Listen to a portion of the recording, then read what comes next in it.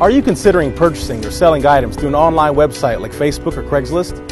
If your transaction requires meeting face-to-face with a stranger to finalize the sale, the Springfield Police Department recommends that you meet with the person in a secure public location. To help with the safety and security of these transactions, the City of Springfield has launched an e-commerce exchange zone in the lobby of the Springfield Police Department, located at 800 East Monroe Street. Transactions are encouraged during regular business hours, but for off hours, the lobby of the Springfield Police Department is open for exchanges from 8 a.m. to 10 p.m. The inside lobby is monitored by surveillance cameras. Please note that firearms, knives, or any other type of weapons are prohibited. Therefore, these types of transactions should be conducted elsewhere. All transactions are a civil matter, and neither the city nor the police department will take an active role in the transaction. If you do meet with a stranger to conduct a transaction, here are a few safety tips to keep in mind.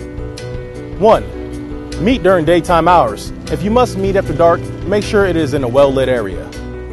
2. Meet in a public location that has a lot of people, such as a shopping center or a government building. 3.